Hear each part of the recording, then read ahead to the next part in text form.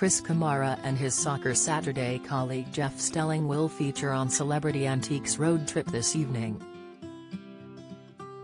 The football fanatics travel to Leicestershire to tackle the world of competitive antiquing with the help of the experts, Angus Ashworth and Rue Irvine.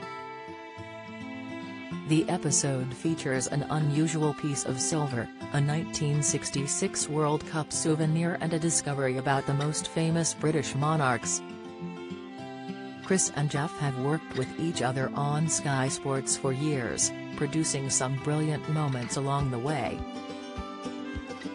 While they have become well known for their sense of humor, Chris opened up earlier this year on a more serious subject. The pundit and former professional footballer has been diagnosed with hypothyroidism, also known as underactive thyroid disease, a condition when the thyroid gland doesn't make enough hormones to meet the body's needs. However, he said he found it difficult to discuss his condition with his family.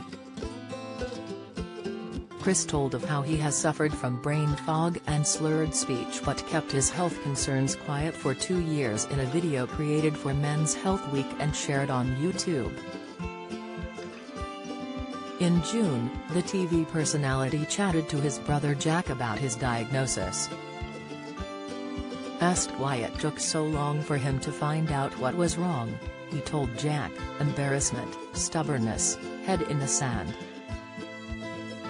Didn't want to believe what was going on in my body, in my mind.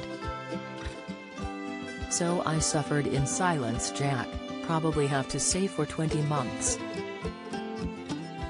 He added, even though people were saying along the way he's not his normal self, I would just bat it away and say no, I'm fine. I'd never heard of an underactive thyroid. I didn't realize that a little hormone in your neck the size of a butterfly controlled your brain, your muscles, all sorts of things, your emotions. Chris also explained how he initially suspected he was suffering from dementia, and even went for a brain scan. He added, brain fog, slurring speech, and then other days you're fine. He was then recommended for blood tests and that showed he had an underactive thyroid. Chris will now remain on a course of tablets for the rest of his life. He added, it's my 3rd month on tablets and feel so much better. In May this year, Jeff spoke to The Sun about how he had concerns for his colleague. He said, I had no idea what was wrong, although I was obviously aware Cammy wasn't himself.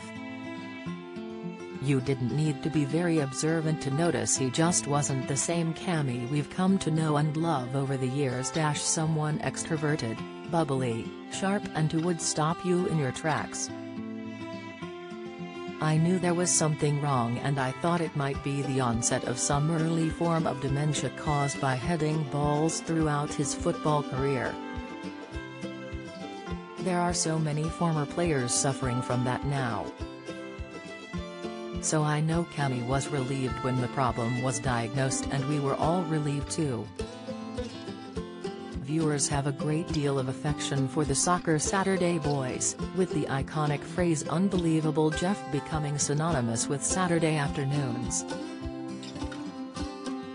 Jeff paid tribute to his friend and colleague for his work on Soccer Saturday over the years. He continued, the thing with Cammy is he is one of the real good guys.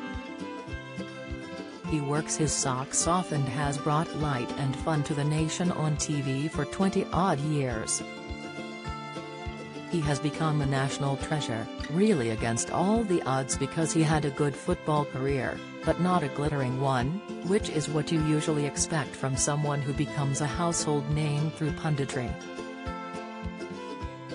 His career on camera, to be honest, is more successful than his career on the football field. And I'm not saying that to belittle it, because he was a blooming good footballer. But he has been absolutely sensational on TV. so when we found out it was a thyroid problem which could be treated, it was fantastic news.